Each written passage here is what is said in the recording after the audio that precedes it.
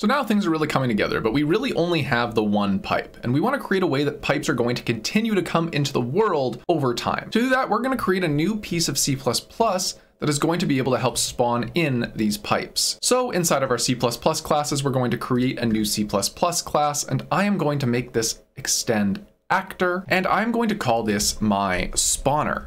Once that finishes, I will reload all, and then we're ready to get started here. In order to make sure that we do have something that is in the world and is movable, I am going to go and I'm going to create one simple component, which is going to be similar to the box component we created for our big pipe. So since I'm a cheater, I'm going to go and I'm just going to copy and then paste that into a newly created private section for our pipe spawner here. And then again, if it ain't broke, don't fix it. We're going to go and we're going to grab our box comp initialization and we're going to drag that into our spawner's constructor. Now, as you can see, we have our squiggly. That is because we forgot to give our header file. So once again, I'll go in and I'm just going to copy the header file that I had from before for box component. And I'm also going to give that to my spawner so that we can also make a box component here. Now, the next thing we need to do is we need to hold a reference for what we're actually going to want to create. So inside of our header file here, I'm going to create another U property. So just like before, we're going to create this U property and it's going to be an edit defaults only, because as always, we want to be able to set the initial value, but not change it. And in this case, I'm going to create a category once more, and it can sit within our components category, since I think that's a fair enough fit for it. Now, since this isn't necessarily a component in the traditional sense, we are going to need to create some sort of different way of calling what we're bringing in here. And to do that, we're going to use t subclass of. Now, t subclass of is basically just a way to store data, and all we need to do is we need to give it something in these curly braces and then give it a name. So what goes in between these braces? Well, it's what we want to actually create. And in this case, we are going to be creating the class, and we're going to forward declare that. And we're going to be creating a big pipe, because a big pipe is what we want to make. And then to give it a name, we're going to call this a big pipe. Now, we do have a squiggly here. The reason we have a squiggly is because, well, this actually isn't how you're going to initialize this. Cases are very sensitive in C++, and I actually accidentally added an additional capital letter here. This should be t subclass of with a lowercase class. So now we're good to go and actually do some spawning if we were wanting to here, but in order to have a reference to our big pipe and use it, we're going to need to put in our big pipe header file within our spawner. So if we go in, we're just going to drag and then drop the bigpipe.h so that we now have access to our big pipe. So now with all of our skeleton being completed here, I'm going to save all of my stuff and then I'm going to compile. And after getting the go ahead, we're now going to create our blueprint version of the spawner. So I'm going to go in and I'm going to right click on my spawner. I'm going to create a blueprint class, and this is going to be called bp_spawner. And I'm going to store that in my blueprints folder. So now when I open up my BP spawner here, we can see we have our box component, which is just going to stay as a simple box. I just want to have something to show that it does exist in the world for the purposes of this video. And then we also can see here, we have our component, which is a big pipe. Now we're going to have to set this to be our blueprint version of big pipe, because that is what we're actually going to want to spawn into the world.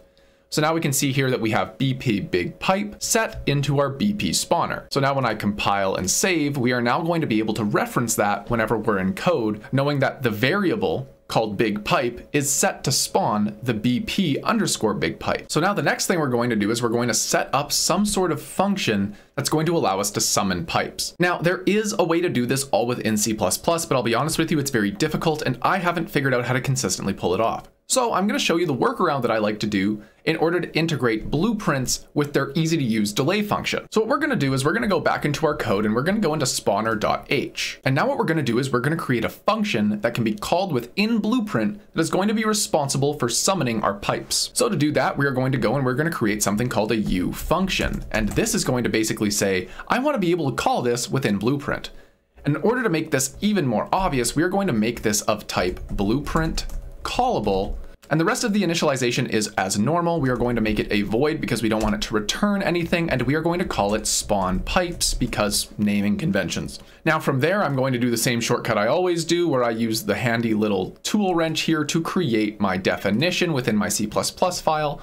I will close that out, and then I will go into my spawner.cpp, where I can now see that we have a U function that is going to be callable within Blueprint for our spawn pipes function. Now, just to drive home that this will work when we do get to the testing phase, I'm going to do my favorite testing thing, and I'm going to create a UE log. And as usual, we're going to make it a log temp. We're going to make it a warning. And I want the text to say spawning pipe. Now all of this looks fantastic. I will save and compile. And now I'm gonna go back into my BP spawner. Now when I open up the full Blueprint editor, we are going to have our little event graph here. And now what's going to be super exciting is we're going to use Blueprints and C++ in tandem to achieve a goal. Now I want this to happen every tick. And what I'm going to do here is I'm going to say, okay, every single tick, I want there to be an implemented delay. Now this delay node is great. It basically says, I'm gonna wait here until this timer's done.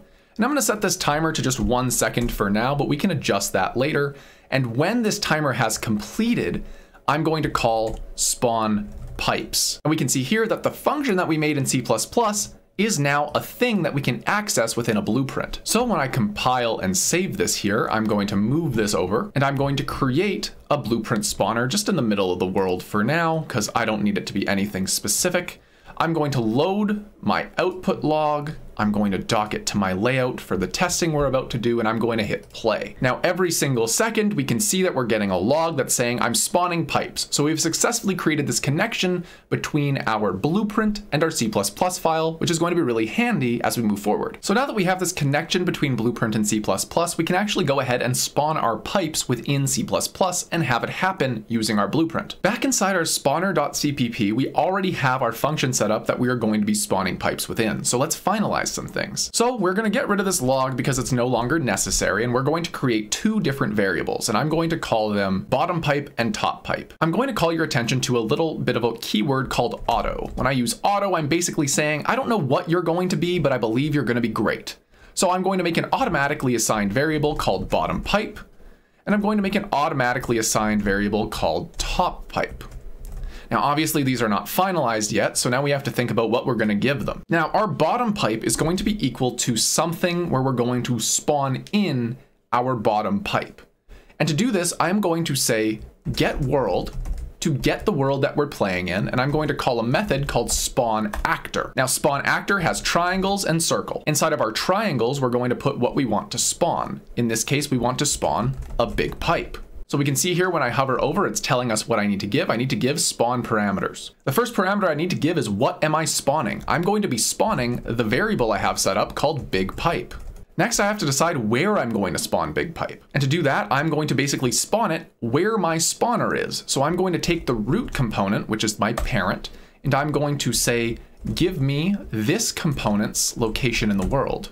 And then finally, I have to dictate which way it's going to be facing. So I'm going to do a similar thing here. I'm going to take my root component and I'm going to call get component rotation to dictate which way it's going to be facing. Now I'm going to do the same thing for my top pipe, because at this point, I'm not going to differentiate them. So we now have these two pipes. I'm going to save all of my files. I'm going to compile, and then I'm going to close this little compiler window and I'm going to hit play. And now we can see every single second we're getting some pipes into the world. Now, this is a little dramatic because we can see here that we're, first of all, only seeing one pipe, but second of all, they're facing the wrong way, but we already established why that's happening. Now, if I hit hotkey F8, I pop out and I can actually see in the viewport here. Now, what's happening is we're actually spawning two identical pipes on top of each other, and we can see this because of how many pipes are being spawned into the world. There are so many pipes. So let's start fixing some things. So the first thing we can fix is why they're facing the wrong way. Remember, we adjusted this pipe, which is facing the right way, to be 90 degrees rotated on its Z axis. Since all of our new pipes are inheriting from their spawner, we're going to go into our spawner and we're going to rotate our spawner 90 degrees.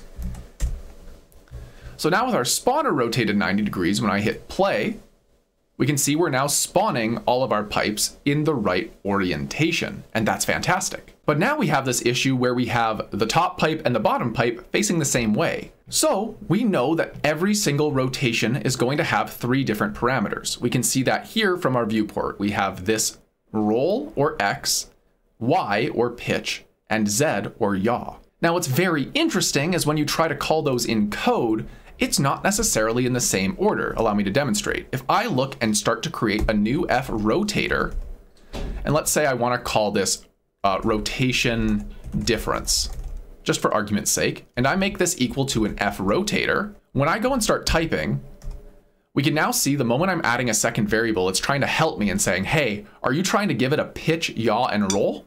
Well, obviously we are. But remember this order. We have pitch, yaw, and roll.